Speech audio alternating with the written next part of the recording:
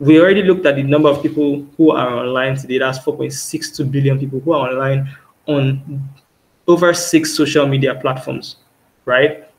And it would not be wise for businesses to ignore social media marketing as one of their strategies when trying to reach their target audience, right? So social media marketing is a very, very significant one that is effective in today's digital era.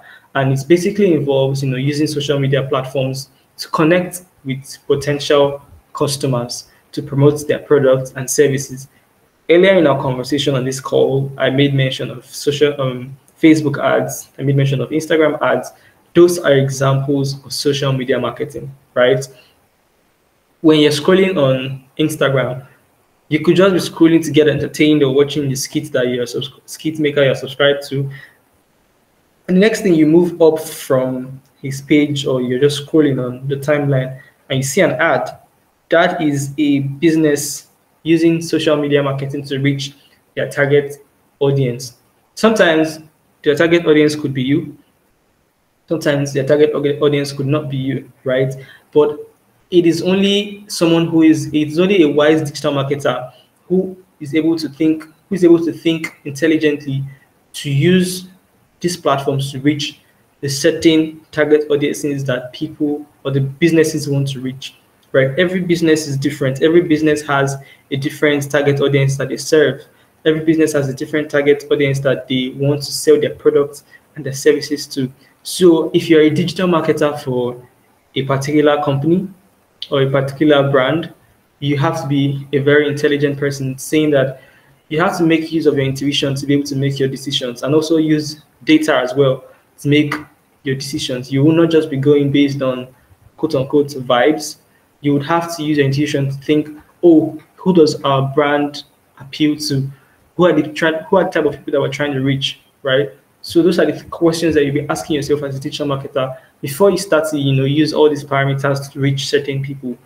Your goal as a digital marketer is to make sure that the mediums or the channels that they're using to reach the people are consistent or aligns perfectly with the products and services of your company or your business or the business that you work for. It should not be that your business is trying to target, or the target audience of your business is Gen Z or millennials, right? Let's say the target audience for a hair brand, you're a digital marketer for a digital marketer for a hair brand, and their target audiences are people or ladies who are between 18 to like 25, right? If you're a digital marketer for that brand, you have to make sure that the campaigns that you're drafting appeal to certain people, appeal to those group of people that I just mentioned. They appeal to those age group. They appeal to the things that they search for. They appeal to things that they are conversant with. They appeal to styles that they are familiar with. You will not just set parameters to reach anyone. You will have to set those parameters to reach those people, those 18 to 25-year-old females. You have to set those parameters to reach the locations where they are even based, right? So that's really your job as a digital marketer. It's not just about using these technologies, right? But it's about using your intellect as well it's about using your intellect and data as well to make decisions that benefit the brands or the product, the brands or the company that you work for. Okay, I hope I'm not getting ahead of myself here. Let's move to the next one.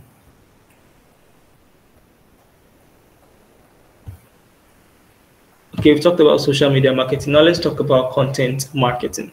Now, I really like this one because it is a very good way to build loyal customers, or it's a very good way to even pitch people, to be able to reach people who are not even familiar with your brand or with your company or your service or your product, right? Content marketing is a very, very strategic way to build a large following for, you build a large following for the company that you work for as a digital marketer, or to reach potential clients or potential, customers that reach potential customers that your business wants to reach.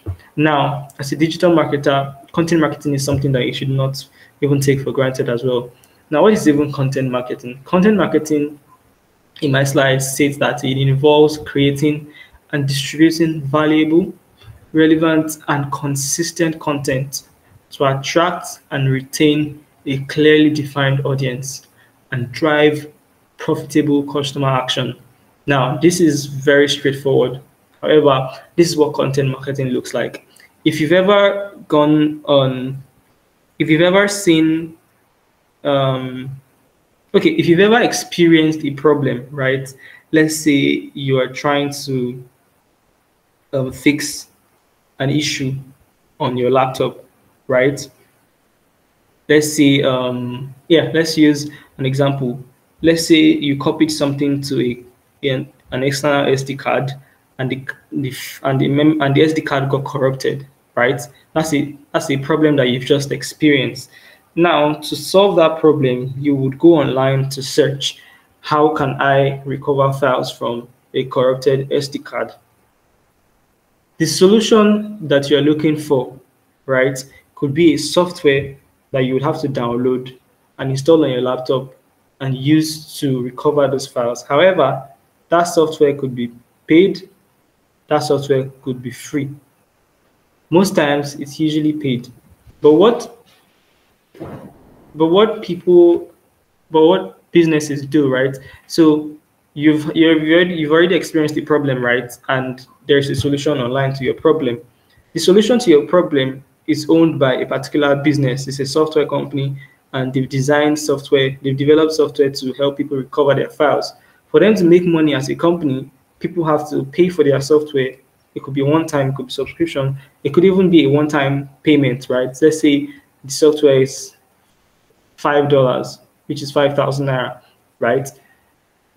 You who has experienced the problem and has searched for it online would come across mediums that this company has used to, try to reach people who would need their software.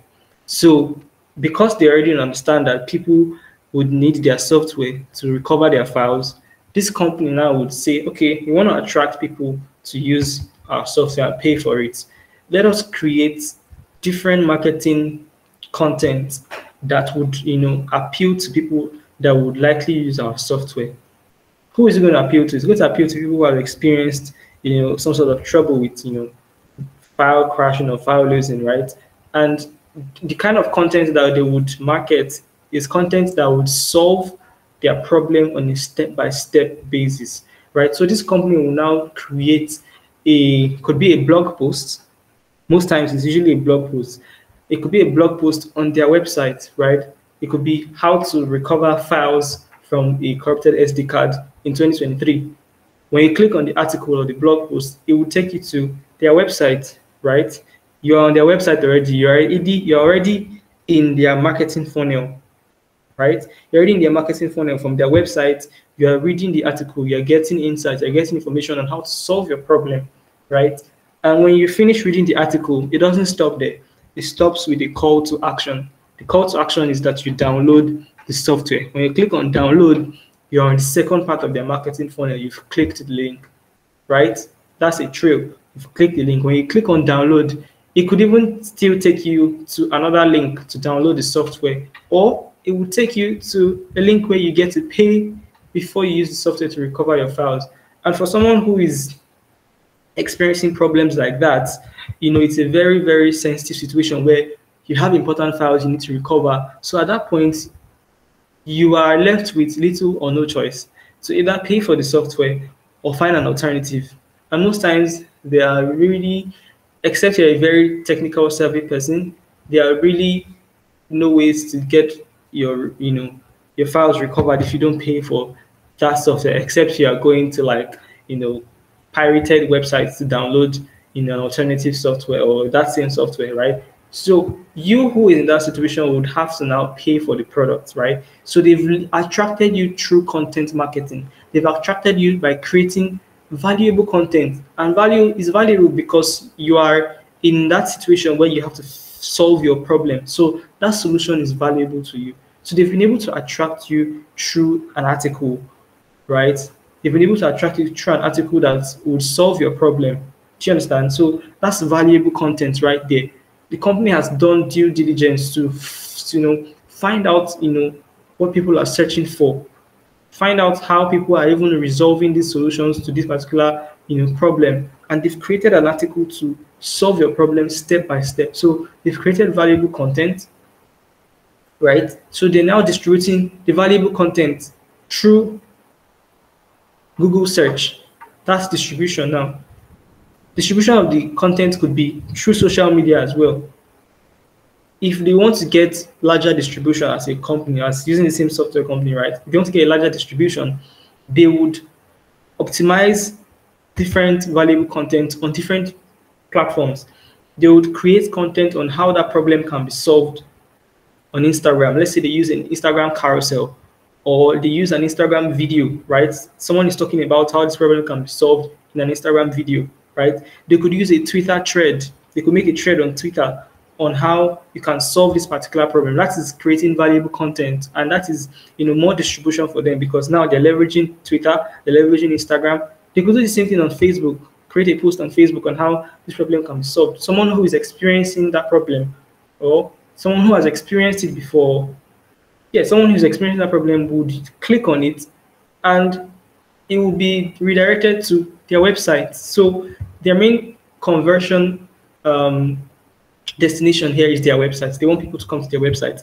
But people might not just come across their websites, right? Because if they've not optimized their website through search engine optimization for their websites to rank higher than others in the Google search, people will not discover them. So they have to also focus on distribution through different platforms like social media, through different platforms like different social media platforms, right?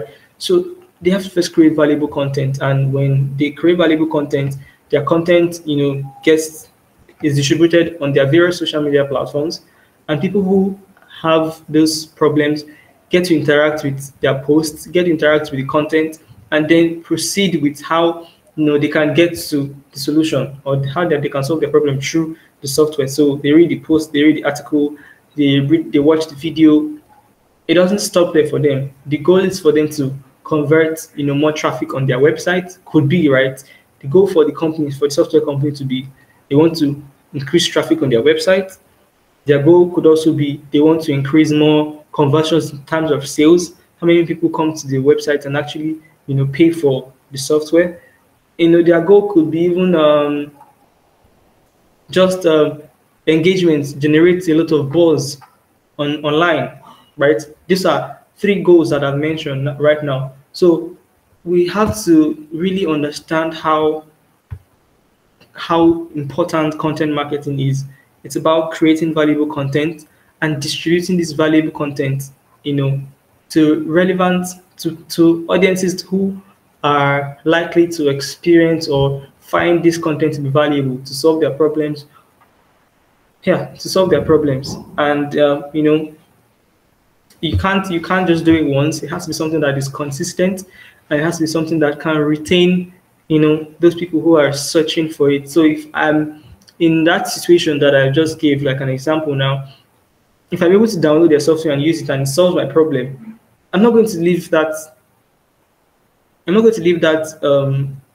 website alone. I'm definitely going to bookmark the website in case I experience it later, or in case someone in my network experiences it later, so I can send to that person. I can send the link to that person, right?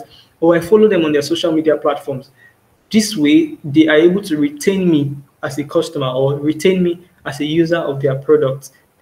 That is one product that they've been able to sell to me and I've been able to use, right? They might have other products that are, other products that could solve other problems that I might experience. Do you understand? So it's really about creating valuable content, distributing the valuable content, and making this thing consistent. Not just consistent, but being able to make sure that your content retains this target audience that you're trying to sell your products and your services to. The goal of every marketing campaign is to make sure that it converts. What is it converting to? It has to convert to sales. It has to convert to engagement. It has to convert to certain goals that the company has. Do you understand? And that is very very elaborate definition or breakdown of content marketing. And I'm sure that with this example and all the things that I've said, you already have a very good understanding of what content marketing entails.